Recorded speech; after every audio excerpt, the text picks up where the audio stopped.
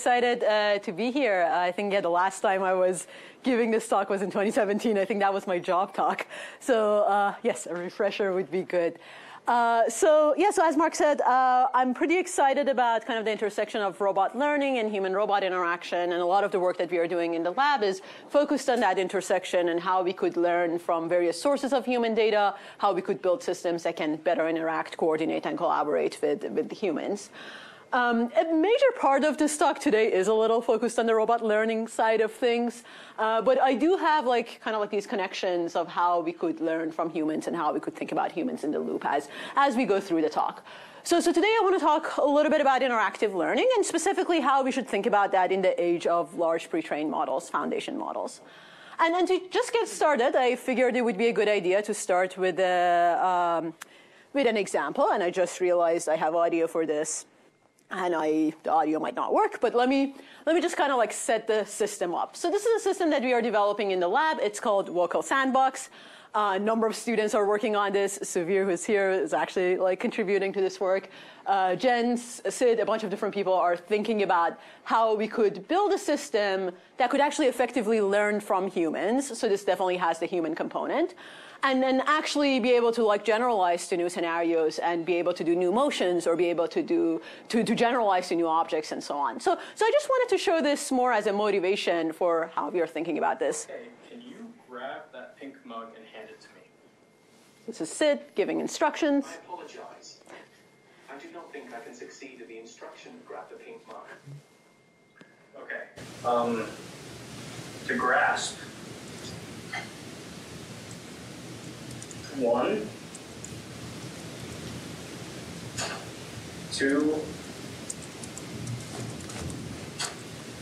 3.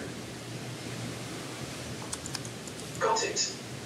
Okay, I think I can execute on grab the pink mug and similar instructions in the future.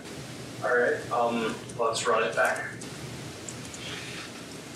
So the hope is that the robot kind of understands the key points that the human is showing here for grasping, and actually be able to execute on that, like a grasp primitive. And the hope is that it would generalize, right? Like just because I picked it up doesn't mean I don't quite believe you. that we believe the robot. Let's make this a little bit harder.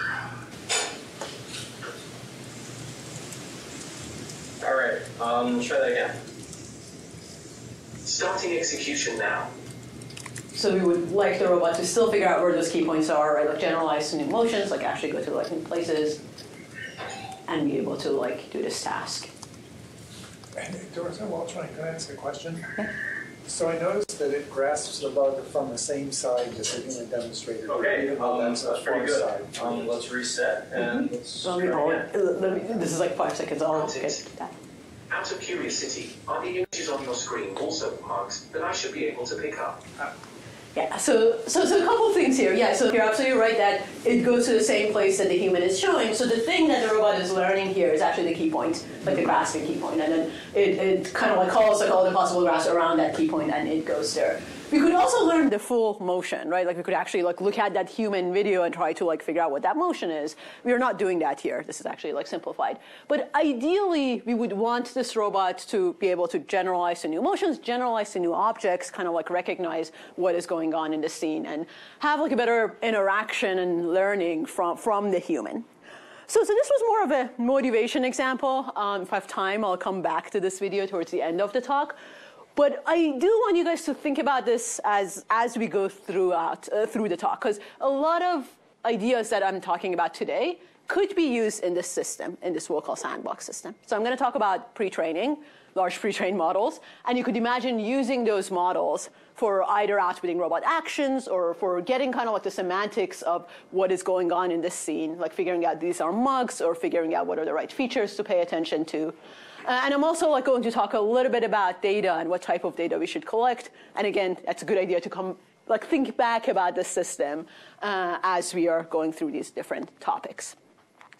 So the major part of this talk today is going to be about the fact that today we have foundation models, right, large language models.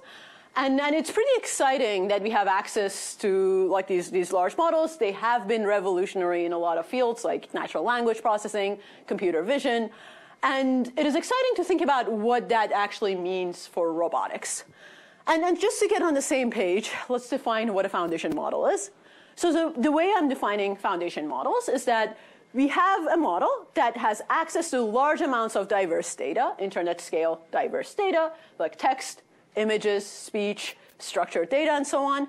And what I would like to do is I would like to pre-train some sort of representation from that data. So once I can take that representation, I could actually adapt that for many different downstream tasks. Right? I would like to take that, and I would like to do things like in NLP, I would like to do things like question answering or sentiment analysis or instruction following. And if you think about the field of natural language processing, each one of these downstream tasks were basically like a research thesis or a research problem on its own for the longest. And the thing that foundation models really enabled is now we could do like all of them with a single model, and the fact that we have access to large amounts of data. We have a large model that could be adapted to do any of these. So that is pretty exciting, right? Like at least like for the field of NLP, that is pretty exciting. And now the question is, well, now that they're a thing, large language models, it's an example of a foundation model. What does that actually mean for robotics? And I do think there are two different takes here. So one take is, maybe we should do the same thing for robotics. Like, what does it take to do the same thing for robotics? What does it take to build something that resembles a foundation model for robotics? What is the input? What is the output? How should we go about that? And that is a very grand view of things. I think that's a very exciting view of things. But that's only one take. Like, that's only like one way of looking at the problem.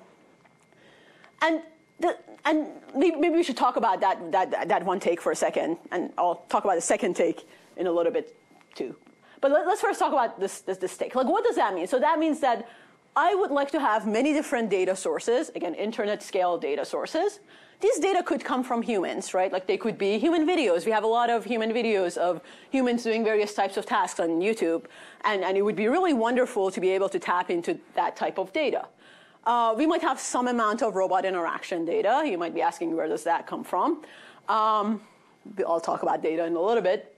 We have natural language. Maybe we have a lot of simulation data. We could actually simulate robots, and that simulation data is also really powerful. And we could take all of this data, and ideally we would like to pre-train some representation. I think it's a good question to ask what that pre-training objective should be. And then we would like to, again, adapt that to many different downstream tasks. And I think in robotics, like, we get bogged down with imitation or with control a lot of times. Like, we think the thing that only matters at the end of the day is like the control or the motion of the robot. But there are actually like many different downstream tasks that we should care about in robotics too, right? Like, for example, you might want to be better grounded or figure out what are the affordances of an object, or what is the intent of the human. So there are actually many different downstream tasks that we might care about in robotics. And I think it's useful to think about that adaptation question for these different types of downstream tasks in robotics. So today what my plan is, I'm going to talk about a bunch of works that kind of fall into this category of pre-training foundation models for robotics, or pre-training large models that resemble a foundation model for robotics. So I'm going to cover a little bit of work around that. Actually, the most of the talk is going to be on that. And then I have kind of like a second part of the talk, which I probably won't have time to get into details. But for the second part of the talk, that's the second take. I'm going to talk a little bit about how we could leverage existing foundation models, like large language models or vision language models, for robotics. So the idea of this kind of like second part is to not go and do pre-training and build this giant model and giant amount of data, but to just like use ChatGPT in creative ways for robotics. And I think there are quite a bit of opportunities in terms of how we should think about LLMs and VLMs in this space of robotics. And I'll kind of like touch upon some of them for this second bit of the talk. Okay? All right, so let's just jump into it. So if this is the diagram that I have data, I have pre-training, I have adaptation. What I could start thinking about is about that pre-training objective. So let's for a second assume we have data. Let's say data is not our problem. Let's say we have collected some amount of data, going back to the YouTube human videos of humans doing various types of tasks. And I think a good question to ask is, what should the pre-training objective be, and what is it that I'm trying to learn with this large pre-trained model? And that kind of like brings us to the prior work. Like what do prior work do when they have access to human videos?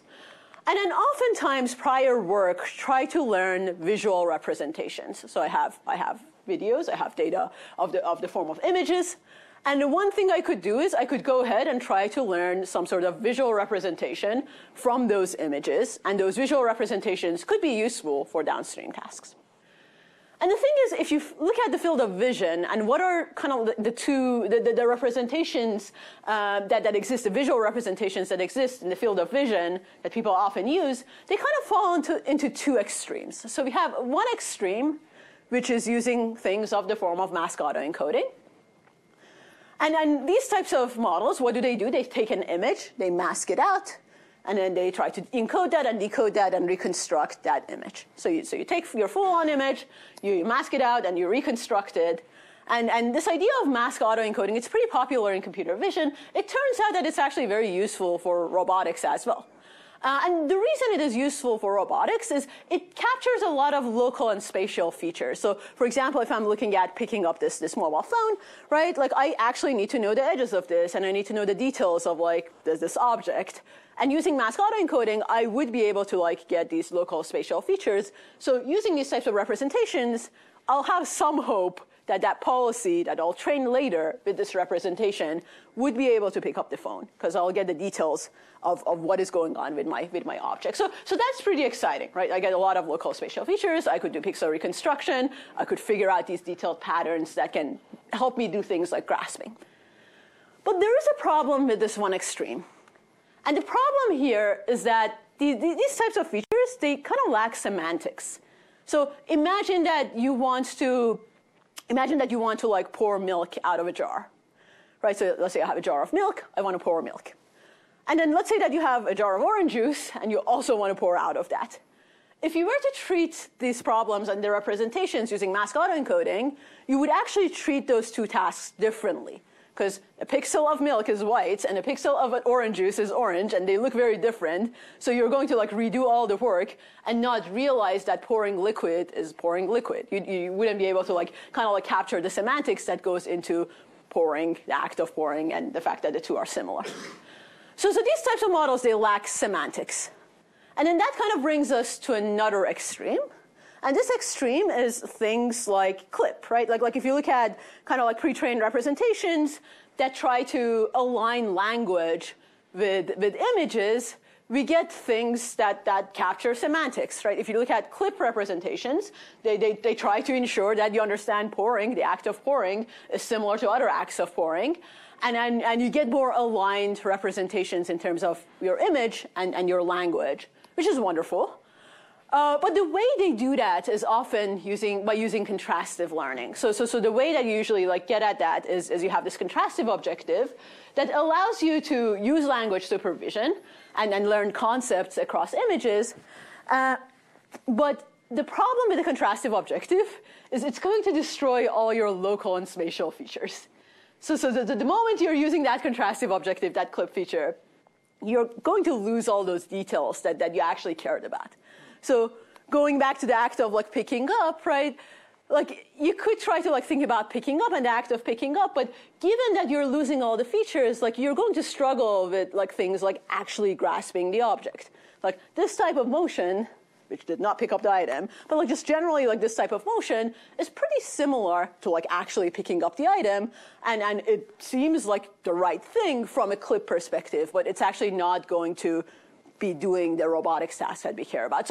And because of that, like things like CLIP or things like R3M, basically like these models that are trying to capture semantics, they wouldn't really be able to like do the downstream robotics tasks that we care about. So kind of like being motivated by the fact that the existing representations, they're not grounded and they're coming from, again, from the field of vision, but they're not really thinking about the robotics objective that we have. What we decided to do was we decided to close this gap, and we introduced this model called Voltron. And what Voltron is trying to do is it's trying to basically combine the two worlds a little bit together to get both syntax and semantics. So what we are thinking about is that, great, reconstruction allows me to reconstruct the image. Captioning, being an objective, allows me to actually like think about semantics. So maybe to get the best of both worlds, we could have grounded reconstruction, maybe we could start with reconstruction, but then we should maybe like think about language as another supervision to think about the semantics of the task. And at this point, you might be asking, well, is that it? Right? Like, did we solve this? Like, is this all we need in robotics? Is this all we need, like, in a visual representation when we are thinking about robotics tasks or robot learning tasks? And the answer is probably not. This is kind of like a first attempt. If you just like kind of like look at this, you might realize there are a bunch of other things that we have not like modeled, things like dynamics, right? So if you think about any type of robotics task, it's not just about syntax and semantics. We have motion, we have dynamics, we have the world changing, we have dynamic interactions. And if you're an NLP person, maybe you can kind of like squeeze your eyes and think of that as pragmatics. I don't know if how well that analogy works, but you could really like think of like more things that are important in that representation to be useful for robotics tasks. And then this brings me to the model that we trained, like Voltron, which is a language-driven representation learning model that is the first attempt that tries to get the syntax and semantics and a little bit of an understanding of dynamics, this multi-frame changes that we see in the environment. So we are trying to get almost like three things in that representation and hope that that representation could actually be useful for downstream robotics tasks. So this is work that Sid Karamchedi actually led with a collaboration with a lot of people with TRI. And as I mentioned, the key idea is use language to shape the representations and to ground the representations. So just to get into some details of what Voltron does, it really starts with like a mask autoencoding backbone. So the usual thing where you start with an image and then you do pixel reconstruction, right? Like that usual thing of you're encoding this, decoding this, wonderful, you have your image patches. But then in addition to that, we are going to condition our encoder on the language, right? So we're going to have a captioning loss. So if you look at this image, this is an image of peeling a carrot with a peeler. And I'm going to have a language annotation for that. So I'm kind of assuming my data set is annotated with language. So you got to have some assumptions about your data. And by doing so, by having like this captioning loss, in addition to the mask autoencoding loss, together we are marrying like syntax and semantics, and we are trying to get the best of those two worlds. But that's not enough, right? Like I mentioned, context matters, dynamics matters. So to really like try to like get the context, what we are doing is instead of passing in a single frame, you're passing in multiple frames. So you're passing in a future frame in addition to our initial frame. You could pass in the full video. It's just going to be more expensive to train that model and kind of like deal with the challenges of training the model. That is why we are just only passing 2 frames. But you could really think of the act of peeling the carrot with a peeler to be something that really depends on 2 frames, not just a single frame. And that is why we are passing in multiple frames to capture the world model, the dynamics that goes on here. And finally, the last component that this Voltron model has is a language generation component. So not only we are captioning language and we are passing in multiple frames, what we would like to do is we would also like to be able to generate the language that goes into like describing like the changes in this image. So again, peeling the carrot with a peeler. So basically, the loss function when we are training this is again, mask autoencoding backbone, so the reconstruction loss. But in addition to that, we have a language captioning loss, we have a language generation loss, and then we have kind of like this multi-frame conditioning component that goes into the model. Okay? All right, so kind of combining all 3 of this, we are going to have a model. We should train it on something. The question is, what is that thing? I promised we have data. We don't really have data, but imagine that we have data. The data that we decided to train this on were human videos. So we started with this something data set, which is a data set of egocentric view of humans doing various types of tasks, like peeling a carrot with a peeler. There's a much larger data set called Ego 4D, which is very messy. And in the second version of Voltron, we've actually trained on a subset of Ego 4D and a bunch of other data sets that have been available since then. And training on large amounts of human videos under these 3 different objectives gives us a model that could actually be used and fine-tuned for various types of downstream tasks. So if you remember, the point of that foundation model was not to just do one thing. The point was you're doing a pre-training objective so that you have a representation that could actually be fine-tuned for many different things. So what are those many different things? And as I mentioned earlier, maybe imitation learning, like single task imitation, single task imitation is something that we care about, right? Like maybe we really care about the robot just picking up the phone or doing the task. Or maybe we care about the robot to do instruction following. So I would give like a high-level language instruction. Remember the vocal sandbox example where Sid was like, hey, you should pick up the cup, right? So you might give like a high-level instruction and expect the robot to actually like follow that. But there are other things that we care about, like figuring out what affordances are, right? Like doing some sort of like referring expression grounding, figuring out what the intent of the human is. And each one of these different tasks could fall in at a different part of the spectrum of syntax, semantics, and pragmatics. Because as I mentioned, syntax, semantics, and pragmatics are at least like some of the things that we care about in robotics tasks. So like, for example, if you're thinking about grasp affordances, maybe it is not really a pragmatics thing. Maybe it is more about really like the syntax and the details of the image. So that's why I'm putting that closer to like the syntax spectrum of where our robotics tasks fall on. So we decided to kind of like define this taxonomy of tasks and take this Voltron representation and fine-tune it on these different types of downstream tasks. And I'm going to show a couple of examples here, so I'm not going to show everything. Like as an example, we looked at language-conditioned imitation learning, where we are looking at tasks like shut the drawer, throw the bag of chips away. So these are the different types of instructions that a Franco robot arm is given, and it acts in this environment. So it's a real robot that's trying to follow these instructions. We are given 20 demonstrations. So again, remember, the Voltron representation, it's just a visual representation. It's not a policy. It's not going to output actions, right? It's just going to give you some visual representation. And then you're going to use that representation to actually generate a policy.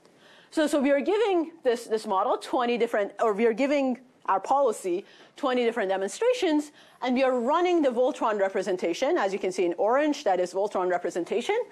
And we are kind of like outputting what the policy would do if I were to use Voltron representation as opposed to other things like, I don't think I have clip here, but like clip would actually like be worse. But you could look at R3M, which is pretty similar because it's using that contrastive objective that captures semantics, but kind of like destroys the syntax. And then we are also comparing with mask visual pretraining that is similar to using mask autoencoding, which is kind of like the opposite. It destroys semantics, but captures syntax.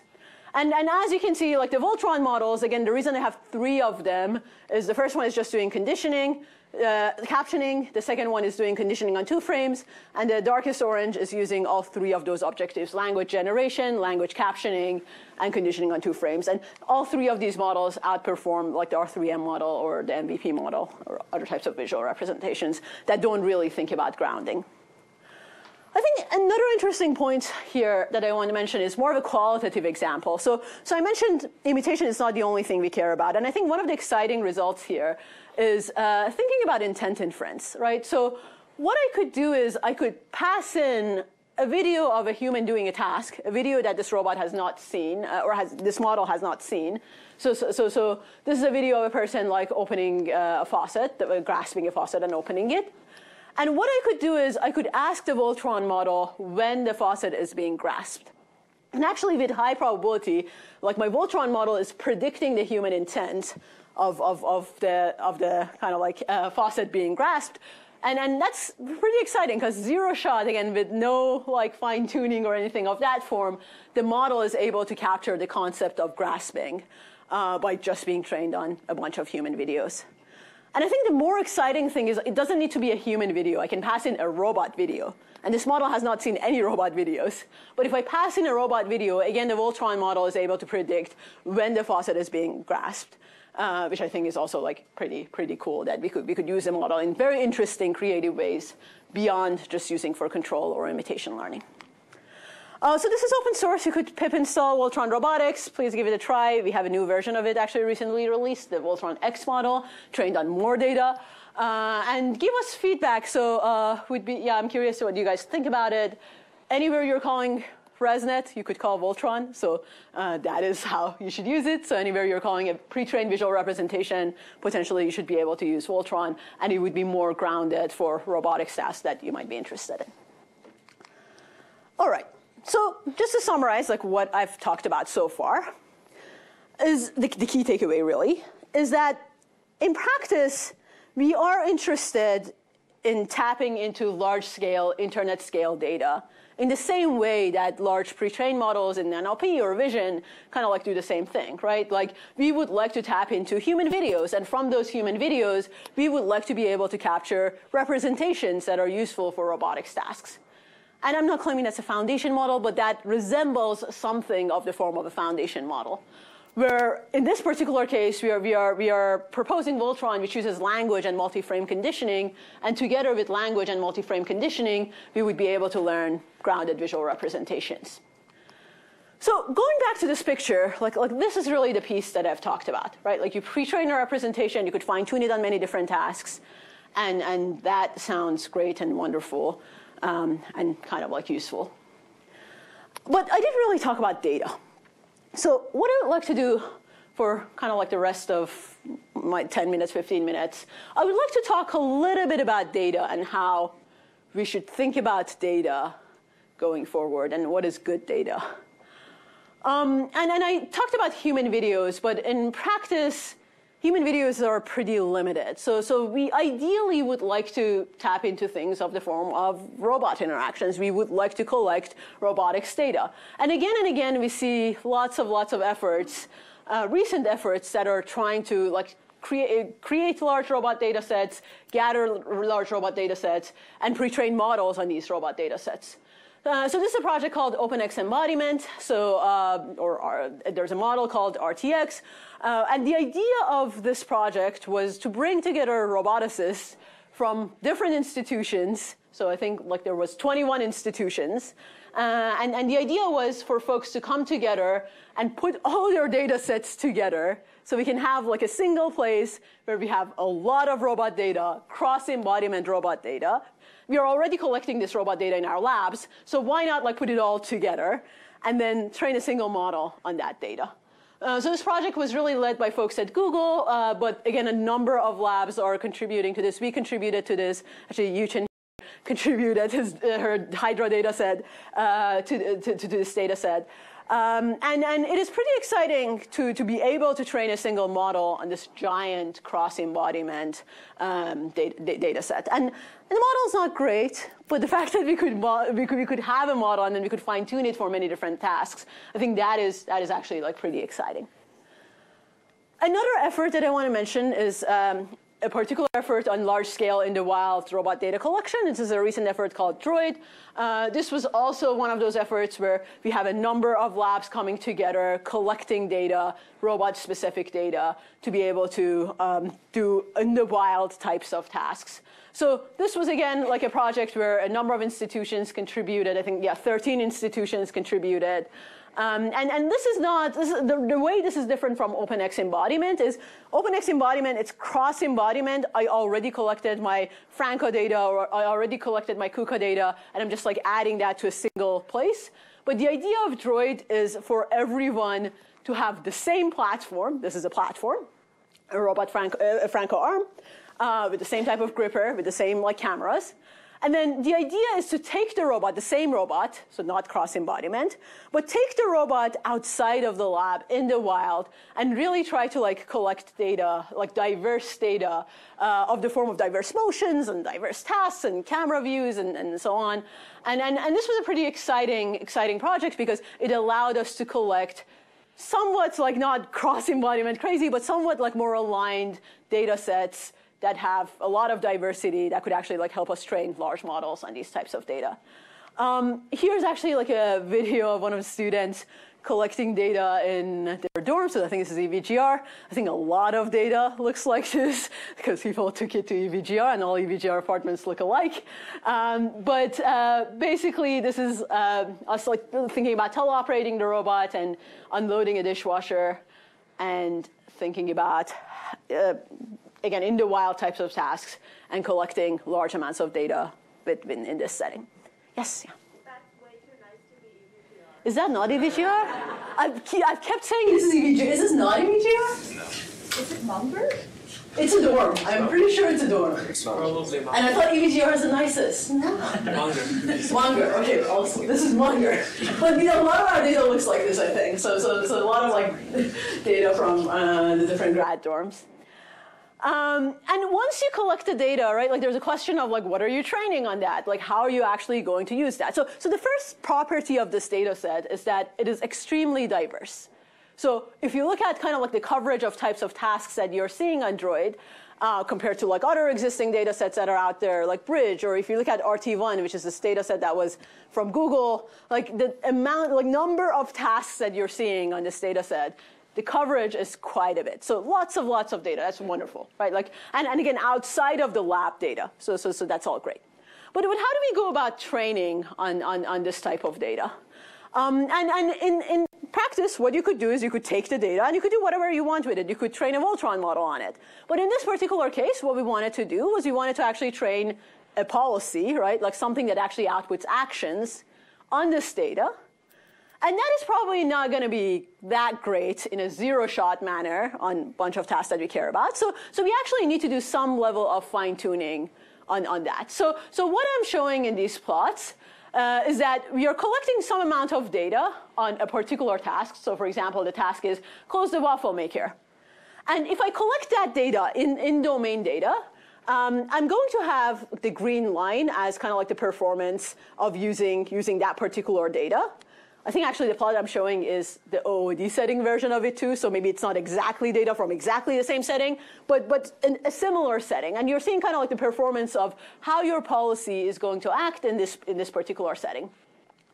And then we have two other lines here, and these two other lines are going to be two sets of co-training runs. So one thing you could do is you could take 50% of the data for what you have collected in this particular setting, and 50% of data coming from the OpenX embodiment data set that I mentioned earlier, that giant cross-embodiment data set that folks at Google kind of like helped create.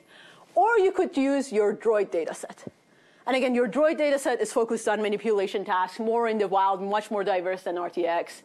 And then the idea here is that, well, if you're using either one of them, OXE or Droid, you're going to see like fairly higher performance than just using in-domain tasks. We would start to see better generalization. And I think that is actually the exciting part of it, because of the fact that these types of models can tap into large amount of offline data, they should be able to generalize to things like distractors or generalize to new settings that we haven't seen before. And we kind of like see a similar trend throughout. So this is the averaged out plot.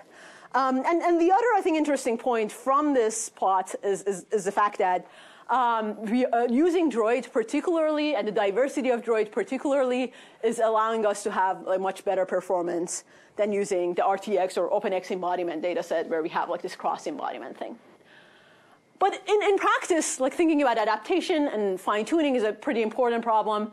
Actually, these plots are some of them were generated by Joey, who's kind of like contributing to this project and thinking about fine-tuning and different types of co-training, like paradigms and recipes. And I think, yeah, in general, there's quite a bit of work that could be done and built on top of this Droid data set, which I think is going to be released sometime soon. So this work is under submission right now, and again, it's a giant collaboration with a number of labs. But I think, like, I encourage you guys to think about ways of using this Droid data set, thinking about adaptation, fine-tuning, and thinking about data quality as we go about building and pre-training these models. So that was a very quick thing about the fact that we need data, and I don't think I need to like argue too hard to say we need to collect large-scale robot data. That is a missing piece when we think about pre-training large models for robotics. But I do think there are a number of other questions that are worth asking here. So sure, I can go and collect my data. I could go crazy and have like Droid and RTX and all of these different models. But a good question to ask is, what type of data is actually useful? Right? Like, and how should I go after data collection? Like, what sort of instructions should I give the students or the people who are collecting this data to take, like when they take the robot not to EVGR, to Munger? And what should we tell them, like when we say, hey, collect data? Nothing, and just tell them go crazy? Or should we kind of like guide them to give us useful data? And what does useful even mean? So I think so far we have treated diversity as useful, right? I showed that earlier plot showing that Droid is really diverse. But I think a very fair question for you to ask is, does that matter that it is diverse? Is that a good thing? Why is it a good thing that it is diverse? I think we need to think about data quality a little more carefully. So for the next 5 minutes, I want to take aside a little bit and talk about this idea of usefulness a little bit, not necessarily in the context of large models, but more generally in the context of robot learning, maybe for small models that I would train in my lab that is feasible to be trained in my lab. So let's talk about usefulness a little bit, and then we'll bring it back up afterwards. So what does useful data mean? And this brings me to a project where we started exploring, again, this idea of usefulness, kind of accidentally, honestly. So the idea was we had this robo-mimic task that you might be familiar with. And all we wanted to do was we wanted to do actually some interactive imitation learning work, where in this task you're picking up this square and you're placing it on a peg, and that's all you want to do. You want to collect some data, you want to train a model. Again, not foundation model, nothing like that. You collect 20 demonstrations on this, and you want to see how well you would do on these 20 demonstrations. And Kanishk here, he was doing a rotation with us, so Kanishk was like, this should be like doable enough during a rotation thing, so let me collect some data. And he collected some data, and he got a policy that was 14% successful. And we thought, okay, that's fine. We collected a little bit of data, how bad that could be. And Sid decided to help Kanishk in his project. So Sid came along and was like, let me collect more data for you. And he collected more data. These are real rollouts that people collected. So this is rollouts of Sid's data. And we added Sid's data in, and the performance went down to 7%. We were very confused by this. I thought, oh, maybe Sid is really bad at this task and he's not telling us. But then we looked at the videos and we're like, he's doing it right? Like success-wise, like both of these videos are doing the task correctly. You're actually like placing the square on a peg. And the question is like, what is going wrong here? Like why is it that once we're adding more useful, good data, performance goes down?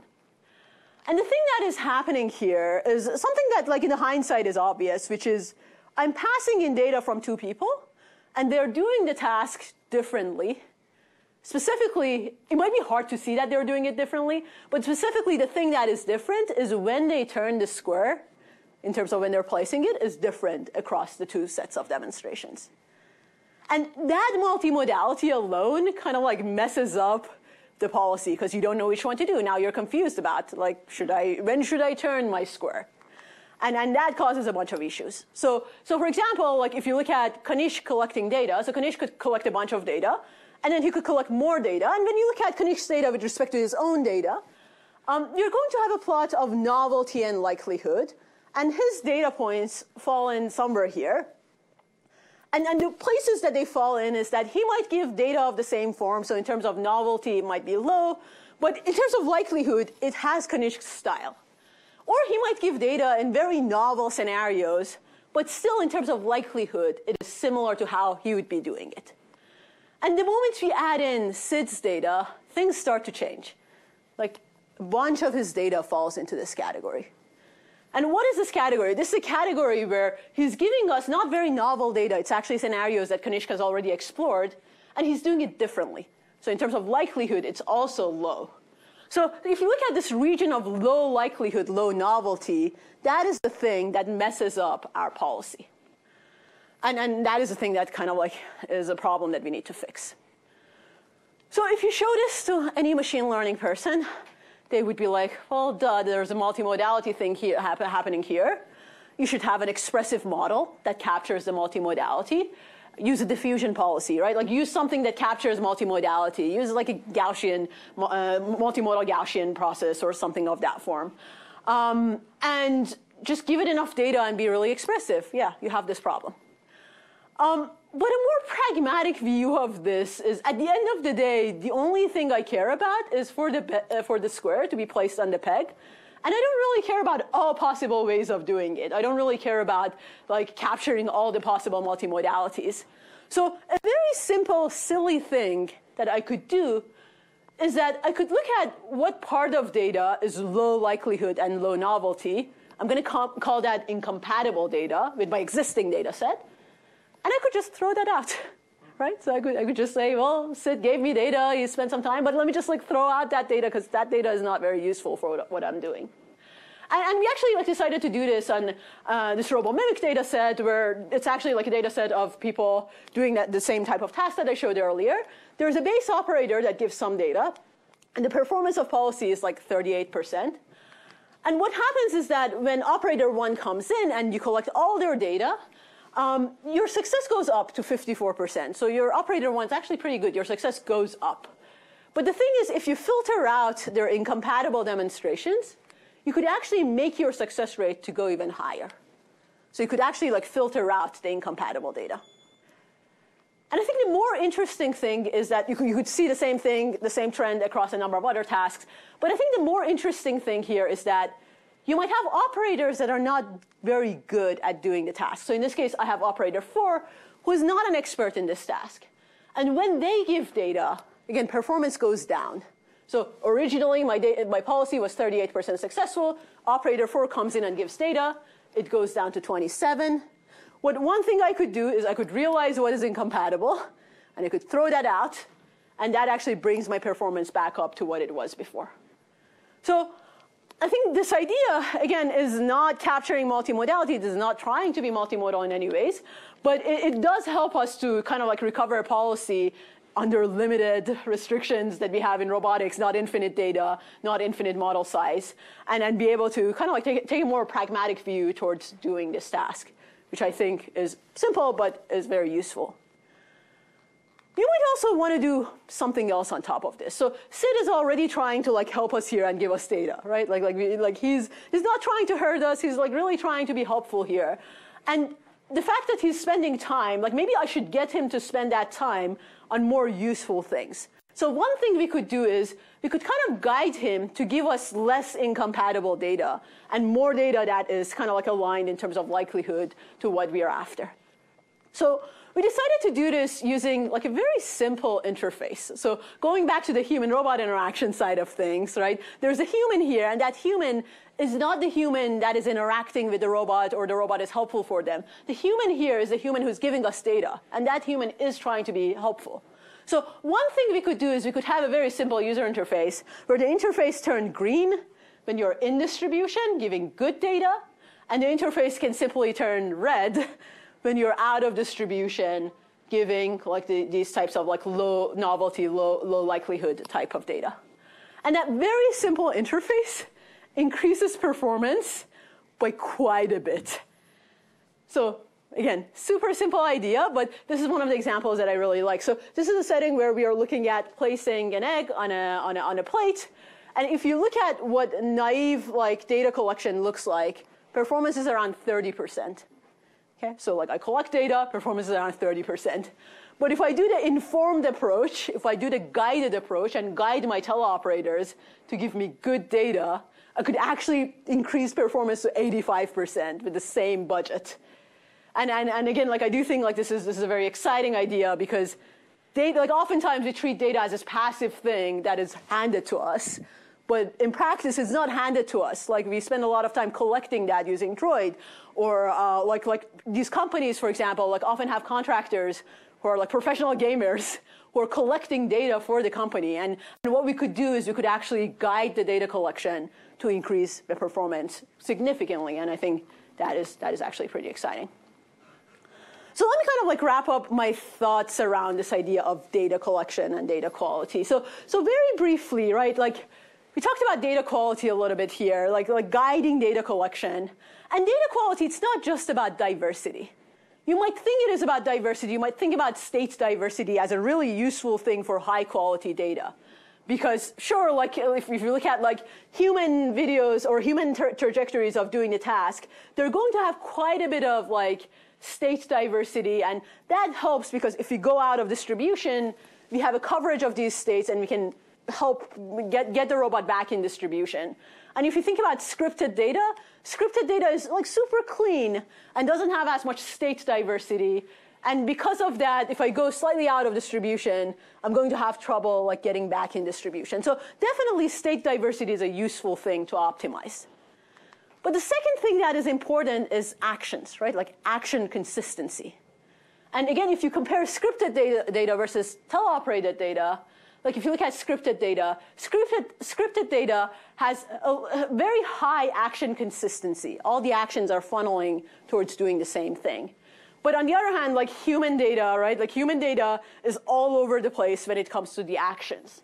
Like you might be in the same state and you might do very different actions. And that inconsistency in the actions is actually hurting your model because it introduces a lot of multimodality, potentially unnecessary multimodality that we need to deal with. So we talked about one way of fixing that, guiding data collection. Another way of fixing that is kind of like after the fact. You could collect your data and then you could realize like what the different modes of your data, for example, when you are in kind of like a reaching mode, sparse mode, versus when you're in a dense mode of actually like placing the square on a peg. And one thing you could do is you could actually like go back in your data and do action relabeling and make your actions more consistent in some of these sparse modes. So this work is Hydra. Actually, Yushin has been contributing to this, and Sunil. And in this work, basically, the idea is that you could ask humans to come in and label these modes, which is a much simpler thing to do. You could potentially autonomously label the modes as well, but then you could go back and do this action relabeling, and that allows you to get like more like bang for your buck, and allows you to like really like be able to leverage your data more effectively and make your actions more consistent. So just looking at a couple of examples here, we could look at like very long horizon tasks of like making coffee. This is a long horizon task that has various steps. So picking up the pot, inserting the pot, closing the lid, picking up the mug, placing the mug, pressing the button. So you have like all these different stages of this long horizon task. And considering this long horizon task, when we are doing action relabeling using Hydra, like we would be able to actually keep the performance like fairly high throughout all these different stages, as opposed to using things like BCRNN or another baseline Viola that very quickly goes down because we go out of distribution. We don't really know what to do in those scenarios. So Hydra, in some sense, it's an algorithm that is guided by data quality, guided by the fact that consistent actions are better than not consistent actions. And you could kind of like see a similar trend on other types of like long horizon tasks, which is actually pretty exciting. All right, so let me try to wrap up. I know I have 2 minutes. So kind of like the key takeaway here is that when we are thinking about pre-training these large models, we need to collect a large amount of robot data. That is for sure true. Like I think it's a good idea to collect large amounts of data.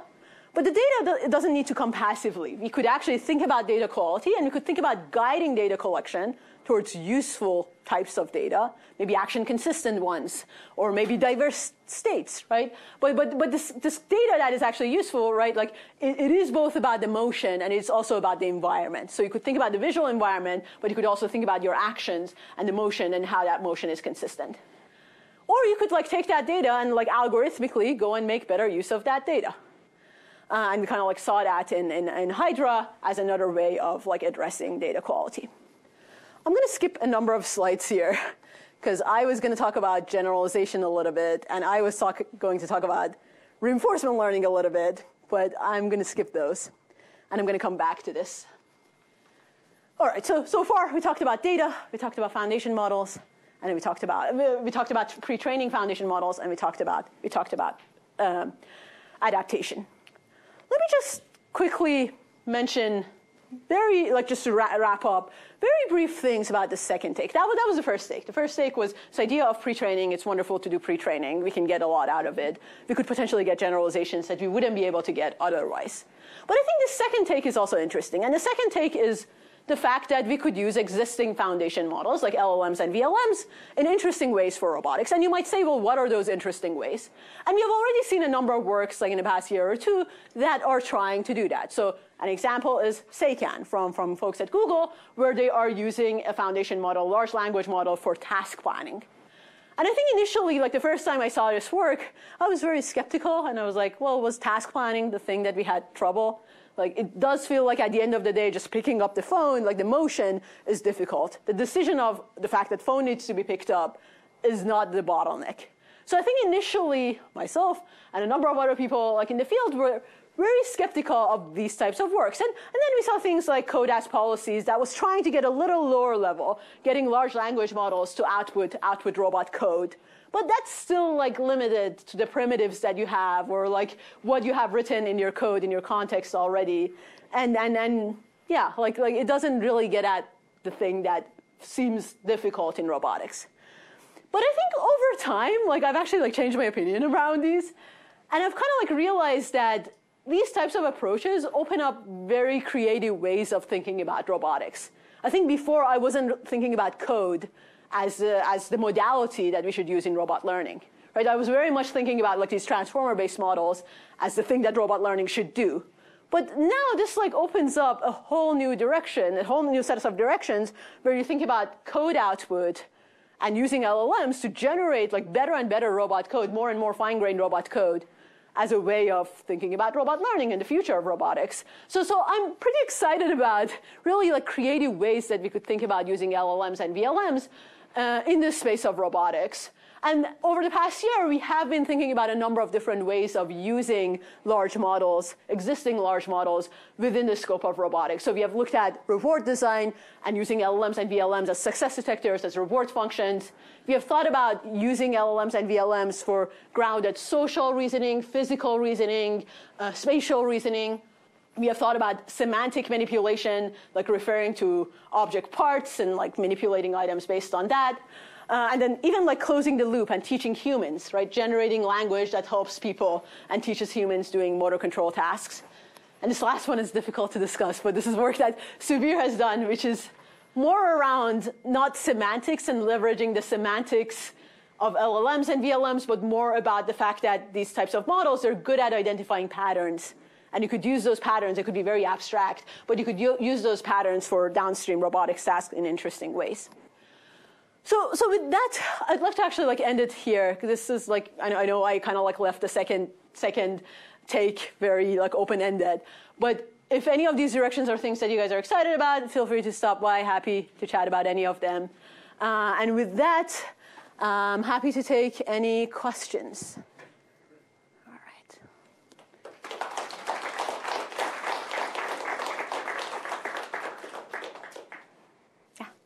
Just want to make sure I'm understanding the low probability aspect of the training data. So when you have your first operator execute the task, the high probability is going to be the most common way they did the task. So then does your first operator set what is normal for all the future operators? Yeah, so the way we looked at that was actually we already had an existing data set, and they were both adding, honestly, to that data set.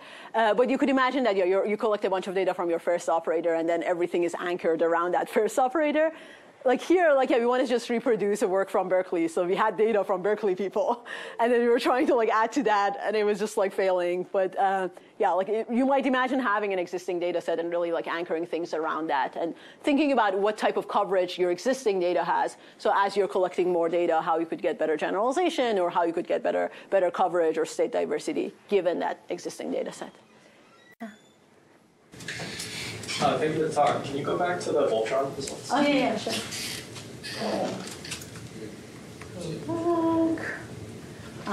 Yeah.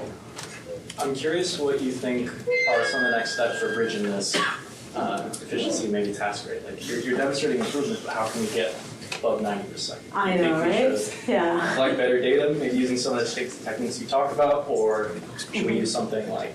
I think that's a great question, and that gets at that adaptation phase because, in general, if you think about like a single model, a single like unified model that's getting like all possible data, it's going to average them out. Like it's going to be 50% goes towards the item. Sure, it's going to help with generalization. I'm excited about that. If you add more distractors, maybe it would realize that, oh, these are distractors. I shouldn't pay attention to them.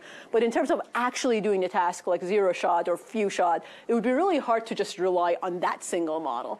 So I think adaptation plays a huge role. And in kind of like this second follow-up work, the droid work, and also a paper called like Octo, we are looking at like adaptation here. So the idea is, how do you do co-training, right? I collect some data in domain, and then I have this giant model. And then, like, what is the right balance of co-training that could actually get me to like a higher performance? You could imagine doing RL on top of it. So, like, okay, this is going to be only like 70% successful. How do I do reinforcement learning on top of it to close the loop? You could imagine doing in-context learning. So we have these Gemini models with 1 million contexts now. So you could imagine just like passing in like an example in context and getting like that performance through in-context learning. So there are many different approaches to think about adaptation. I do think the way to address this is potentially through adaptation and thinking about that adaptation a little more carefully. But yeah, zero shot, I don't expect having like super high performance, honestly. Earlier in the talk, you had a slide that talked about densely narrated training data. How densely narrated is densely narrated? So you mean for Voltron, like the narrations that we had? So I can't remember, it was earlier, like pretty early in the talk. Yeah, so in Voltron, for example, we looked at like language narrations, and these are existing data sets that just talk about like the goal. So like pick up like CodeCan, like that is the level of detail. It's actually not super dense. We have a recent work in collaboration. Sunil has been working, one of the students has been working on a recent collaboration with folks at Google where it's much denser, where you're looking at not just pick up CodeCan or pick up the microphone. You might say move down, move a little bit to the right, move towards the microphone. And then it turns out that if you have like these more detailed like language, like more fine-grained language motions, you would be able to get a lot more generalization because you kind of like understand like the idea of move down from this task, and you could apply it for some other task that requires move down. So having more denser language requires, it's more difficult to get that labeling, but it actually like helps quite a bit with generalization.